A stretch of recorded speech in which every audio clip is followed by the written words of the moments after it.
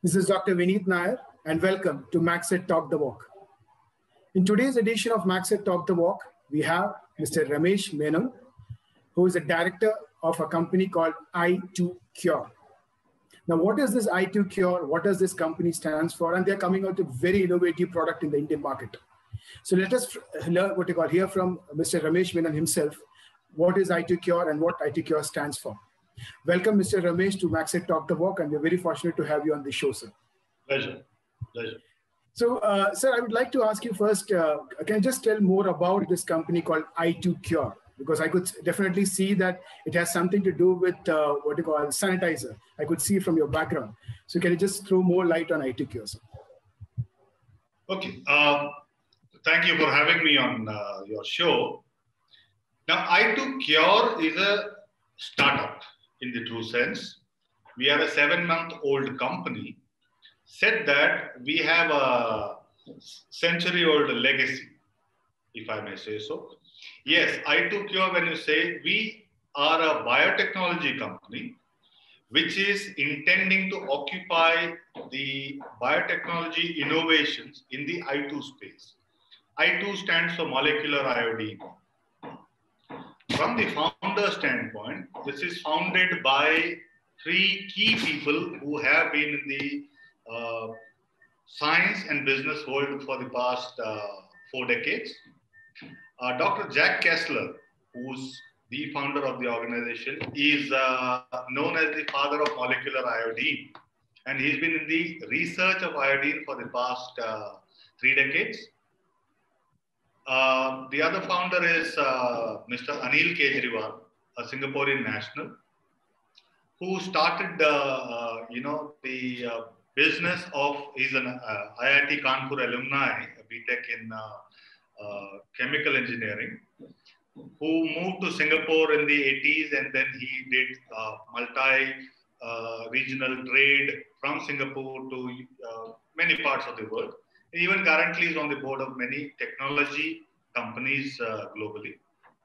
And Mr. Douglas Pitts, who is our president and CEO, he also was the space of investing into emerging technologies for the federal government of the United States. So we have a deep legacy. What we found over the past years of when we were trying to occupy this space was that, iodine is known to everybody, but is the most mysterious substance. So, whether it's a small injury while kids play, or whether it is using it as a topical disinfectant in the hospitals, etc. Almost everybody knows iodine as a substance, but do not know about the technological advancement that has happened in that space. And if I may not be wrong if I say Dr. Jack Kessler alone has more patents than probably half the industry put together. So I2Cure as a company was created to productize his IP, productize the learnings, knowledge, and the patents in molecular iodine, and create products which would be useful for across the pyramid. Some products in the future might be at the top of the pyramid. Most of them will be at the bottom of the pyramid. As we have this conversation, we can talk more about it. And I handle the global marketing and distribution development vertical. And I'm more hands-on in terms of the geographies, where it goes, what are the benefits, features, etc. Definitely. So, what are the major products manufactured by I2Cure? So there's an already we got an indication. I2Cure stands for iodine. I stands for iodine there. So what are the major products manufactured by I2Cure, and any other products which has been planned for the future? You would like to start with some products and how you move along. Yeah. So when we started the product story or the concept, we do understand that we are when you talk about a product lifeline or a technology lifeline, we are at the very inception of the molecular iodine space. So we started the first product that has come out from our plant in Haridwar. I may like to mention it here. This is the only factory we have currently for the world. So we are making in India for the world. though the technology is coming from US and Singapore, we do the blending packaging here and sell it to about, the conversations are on with about 19 odd countries at this moment. But we do know as the benefit percolates down to the world, we are talking about some 75 different countries that might require. So the first product that has come up is a topical disinfectant, which also kills the COVID virus, SARS-2 COVID virus. So unlike other disinfectants or surface disinfectants, the I2Cure BioShield, which is a patented technology, has the ability to relentlessly kill the viruses that come in contact with the human skin. You see, what we are seeing is ever since the pandemic broke out, a lot of surface disinfectants have masked themselves as good for human use. Actually, they are not. The world is now realizing the ill effects of the alcohol-based sanitizers. Yes, they are good for surfaces, but they were never ever intended or designed for the human skin. What actually happens is the alcohol-based sanitizers or overt use of it actually opens up the micropores, and it makes the human being more vulnerable to viruses and bacteria. The I2Cure BioShield is molecular iodine at 1000 ppm. If I may give you a comparison, povidone iodine, which is what is broadly used across the world, is anywhere between 5 to 10 parts per million. We have stabilized this in glycerine, vegetable grade glycerine, at 1500 pp. What happens is that the molecular iodine gets under the skin and the glycerine stays on top, thereby nourishing the skin. And the molecular iodine outgasses itself and thereby forming a bioshield and kills 99.9999% of the viruses and bacteria that come in contact. So it is safer, and also it nourishes the human skin. So that's you already what you call. I was going to ask this question to you, because what is the difference between iodine-based what you call disinfectants and alcohol-based disinfectants? So you already answered that. No, now, so there are a few more features I would like to add. Please go ahead, sir. Please go ahead. Yeah. See, when you use the alcohol-based sanitizer, yes, it does kill the virus at that instance. There is no persistent activity, right? So what our product does, or the BioShield does, and which we have done, we have tested for persistence across leading labs in the world. What we did was we actually did it at intervals of 20 seconds, 1 minute, 30 minutes, 1 hour, 2 hours, 3 hours, and 6 hours. At the 6th hour, the BioShield's persistence ensured that the success rate was 90.3%, which effectively means it was more active as a virus killer at the 6th hour as an alcohol-based sanitizer would be at the 30th second. So that is one huge advantage, that it keeps the molecular iodine keeps protecting the person. The other aspect is there is no virucidal activity of these sanitizers, or should I say surface disinfectants. They take away the top layer, yes, they kill the virus, and then they wash it away. The pathogens are not continually getting killed. So the BioShield actually delivers the molecular iodine into the skin. The benefits of iodine are known to the medical fraternity. So no need to say, and if you talk about WHO or other institutions, especially the doctors, even now they ask their patients to gargle with iodine. Yeah. Right?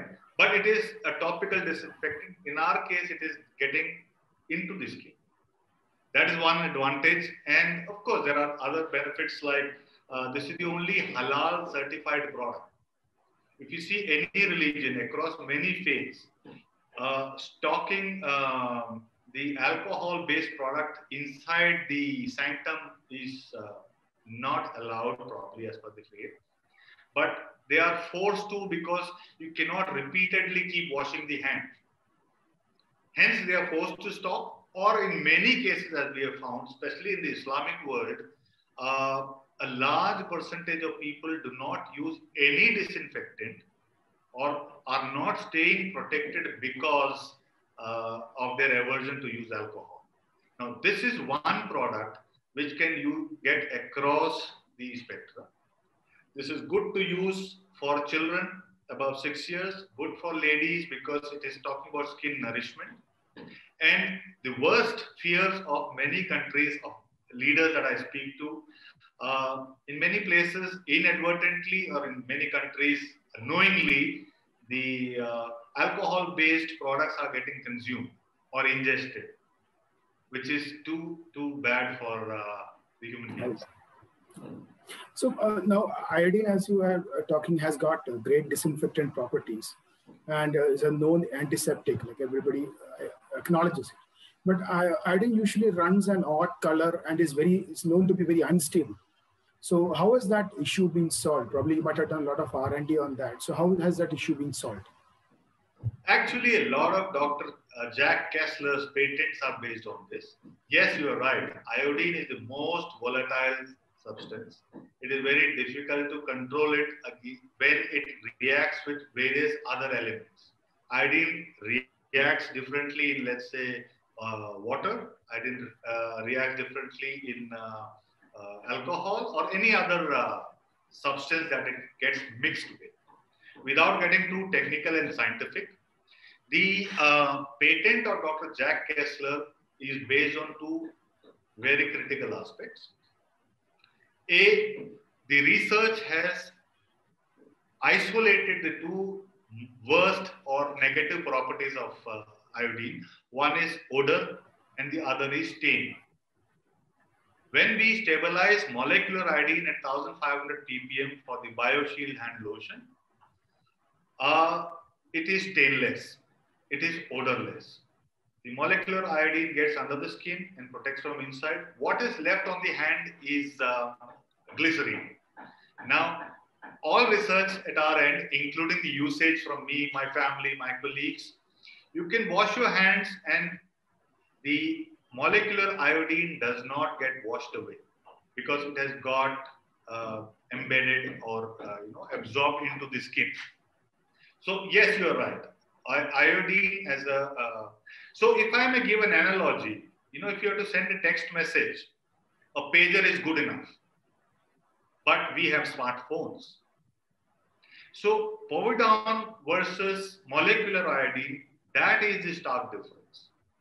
As they say, if you want to go from here to Mumbai, you can ride a horse. But why do you take an aeroplane? Likewise, so molecular iodine is yet not understood by the medical fraternity. Our sense is that like every other aspect across us, even this evolution will happen over the next few months and a few years, wherein the medical fraternity or the healthcare industry will understand the efficacy of molecular iodine over povidone, which hasn't changed any bit practically over the past 6 decades. So it is time that this is brought in. Also because there hasn't been too much of medical research and papers across the spectrum. What is being taught in medical colleges and nursing colleges, etc., is the same old knowledge capital which was created maybe a few decades back.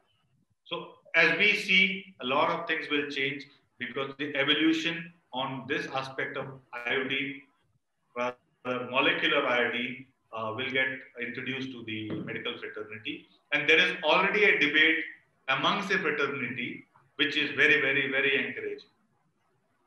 So how, when you talk about I2Cure BioShield, now how it can be used? If you can talk about the product usage and how long will the protection from COVID-19 virus last? If I may showcase, this is a 15 ml bottle. The first product that we've launched. All that the user has to do is just 2 drops. Just 2 drops, right? Take a little and swab your nostrils well and rub it well into the hands. Rub it well, like you would do while washing hands or anything else. Apply on the lips. If you want, you can swab your face, irrespective.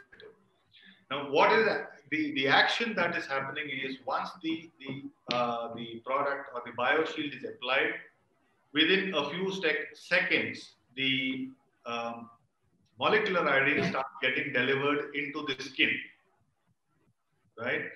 And over a period of time, it starts outgassing. And that tests have said up to 12 to 24 hours. But when we make a claim, and that too based on science and based on testing in various global labs across the world, we are saying for the next 6 hours, the human skin stays protected. Pathogens are repeatedly getting killed, and the person stays safe. 9 out of 10 problems of viruses or bacteria are inhaled or enters the human body through either the nostrils or the mouth cavity, and the carrier is the hand. So these are the 3 parts of the body which the bioshield protects. Looks like a very extremely useful product. Now, everybody would be very curious to know about the pricing of this product, because it's being a lot of R&D has been done on this. Definitely, it comes at a cost. So, how is this I2Cure BioShield priced when compared to alcohol-based sanitizers? Yeah, so that's a very, very, very interesting question. So, a lot of people should not get mistaken by going with the size of this bottle. This is only 15 ml. But what you are using at a given point of time is just 2 drops, right? Against, let's say, somebody using a alcohol-based sanitizer every 30 minutes. So this is priced at rupees 388, which is the MRP across the country. By and large, on an average, individual's usage, this should last anywhere from 2 to 2.5 months. So in terms of cost, it is not much, because when we did our studies, on an average, each person ends up consuming almost 1,000 rupees worth of alcohol-based sanitizer. Somebody is paying for it, whether you have it at home, at your building, in your car, or office. So what I do typically is I apply it once when I leave my home in the morning, and once sometime midday, and I'm good for the whole day. So in terms of cost, it actually works out much, much cheaper. And the other variant will come up of the BioShield very soon is a single-use sachet. That is a one-time use. We have already had many queries from airlines, railways, offices, mosques, gurdwaras, where they would, let's say somebody is traveling from here to Chennai or Kolkata, which is a 30-hour journey. Effectively, for the hours that you sleep, you are not coming in contact with other people. So by and large, even if I take the MRP of 8 rupees, one person can stay safe for an investment or expenditure of 25 rupees on the entire train journey. So the cost is the last consideration. I think what I understand is it is generating more value for money, because it's a trade-off between health and the investment you are making on the health. The product. This is, allow me to make this claim, maybe slightly pompous in nature, but the fact remains, this is health. What you are doing with alcohol is not health. Even if you're traveling by air, and this is a live discussion I had with an international airline. They talk about spending close to $18 per passenger in terms of PPE suit and all that. A sachet, 25 cents, 30 cents, they serve to every customer who's traveling. See, the fact remains that once the science is established and for which we have test reports from leading labs in the world. And we are talking about not just controlled tests. We're talking about, let's say, the persistent test where a person actually dips the hand into the virus after 30 minutes or 2 hours or 3 hours. And then we test the effectiveness of BioShield on how many pathogens or viruses did it kill. Sorry, I'm oversimplifying it. But the fact of the matter is that unless that science is understood, the value is, so everybody who's used it has come back multiple times over. So we, from the marketing standpoint, we estimate for that every sale will multiply into another 6.2 sales or referrals. That's a very healthy number. Now, definitely, as you were talking about the benefits of the I2Cure BioShield and how you are planning it out. So, and you said that your manufacturing base, you're set up in Haridwar, and this is the only manufacturing base which is going to cater to the world. Now, definitely, this particular product is a revolutionary product, and this is definitely going to create a clutter in the market. Now, is your company ready to handle the sales inquiries? Has the capacity been built up for the same? Yes, so we have 3 offices currently. One in the US, Virginia, one in Singapore, and one in India. So by and large, most inquiries are handled either from the US office or India office. In terms of division, the US office is largely taking care of inquiries from the Americas, and rest of the inquiries come to India. And yes, we have the adequate manpower here to handle that. In terms of production capacity, you know, we are talking about very, very, very large numbers. If I may say that, you know, for the new product that we are talking about, a new SKU of the sachet, depending on the demand, we can go as high as 2 million units a day.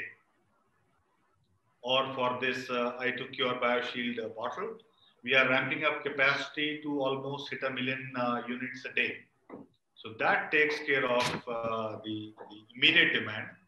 Said that, we have the ability in the Virginia lab to create more iodine molecular, the concentrate.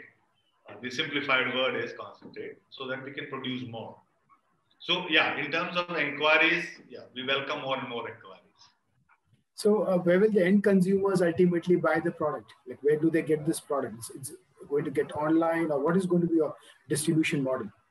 Yeah, so in terms of distribution model, we are going all 3 distribution in terms of direct, indirect, and the online. When I talk about the direct, let's say institutions like schools, colleges, airlines, railways, IT park, tech parks can directly talk to us. We understand that, you know, they would not like to go through the general trade, which we are happy to service their requirement. Then we are also building the distributor network, which is the indirect channel, CNF, distributor, you know, retailer, POS. So, you know, organically that one channel takes a much longer time to build. Hence, we are also looking at the online platform. Amazon, Flipkart, etc. The listings have been done, Milk Basket, you know, 1mg, Apollo. So those conversations are on. Hopefully by the end of next week, many more platforms will be selling it. But we do not want the consumer to miss the experience of using this product. We also have our I2CureShop.com. The I2CureShop.com also sells on MRP, but we make sure that the product reaches the consumer, be it from wherever. So, you know, irrespective of the cost of transportation, we make sure it is serviced. I've had orders from Arunachal, Manipur, Mizoram, Kutch, or even Koilon in Kerala or Jammu. So we're making sure that the consumer experience is recorded, and we ensure that they get to experience this new product. So yes, so the distribution will be across the platform. I2Cure Shop is available currently. Amazon will get active or live next week. And we are also soliciting or welcoming distributor inquiries from across the country. So how do you intend to popularize this branding? Like, you have any media plans? Because again, you have to reach out to the customers, you have to reach out to the distributors. So what is going to be your media plan? Yeah, so when I said we are a new company, it definitely took us, how the bureaucratic systems across the world is. So it took us a while to set up the production, the other regulatory compliances, getting all the tests out into the world and ensuring that it is visible to everyone. So we started with, releases in the press. We also did a couple of interactions, large press interactions between the inventor, Dr. Jack Kessler, with the Indian media. We are also very active on social media to start with. As we go along, we would like to be seen more in the print media as well. But it's all a function of how do we scale up the production and how do we develop the distribution depth at the last mile. So any geographic area where it is already available at the retail outlets, we are very, very happy to support that activity. But on the other hand, there are some BTL activities happening with various, events or, for example, today my team is at a Harmony Golf Training Academy, where I understand from my teammates that almost 150 CEOs so far have interacted with our team and have shown interest in knowing more about it. So this is a story of an evolution or introduction of molecular iodine into the healthcare industry. We were actually working towards, tuberculosis. We are working about fungal infections. We're talking about toenail tuberculosis. We are working towards eradicating tinea, etc. So this happened. While we were in the process of discussing of bringing these products out into the world, the COVID pandemic happened. We were always sure that the molecular iodine at 1500 ppm, at 600 ppm, at 2500 ppm, at 3500, these are all configurations of the product. It is good against virus, bacteria, and fungi. Now, the BioShield was launched quickly to talk about the protecting the people against COVID virus. Doesn't mean that it is restricting it to, or it's a magic cure for one virus. We are talking about, ideally we would love the poor people to get exposed to the benefits of molecular iodine, because data says that we almost lose 500,000 people to TB every year. So we want to be positioning molecular iodine and its benefits in the preventive health space. We are not a curative drug.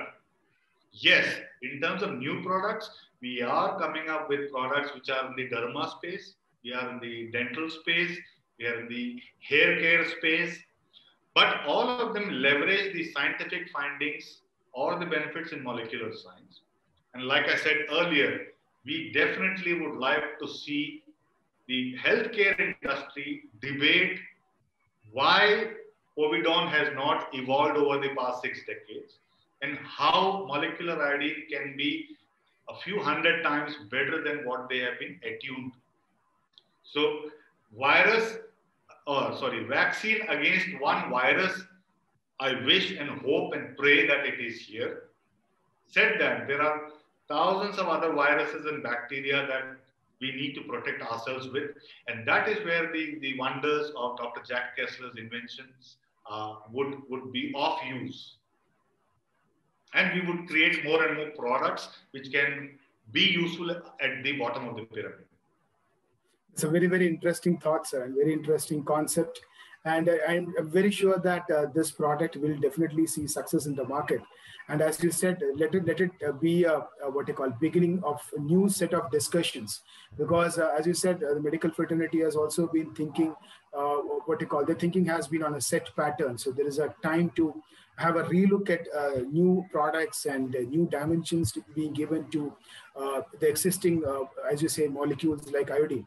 So that's a very good thought, and I'm extremely thankful to Ramesh sir for coming on to MaxEd Talk the Walk and talking about your product.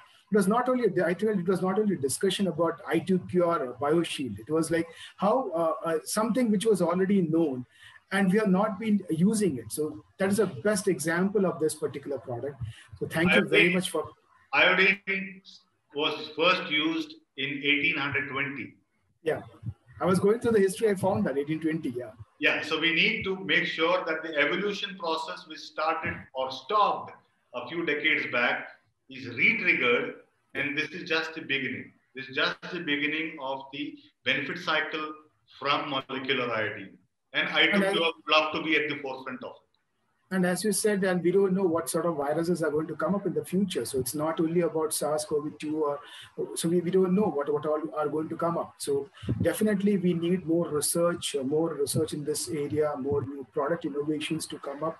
So on that particular note, I would like to thank once again Mr. Ramesh for coming on to MaxEd Talk the Walk. Thank you very much. Thank you. Pleasure being here. Thank you.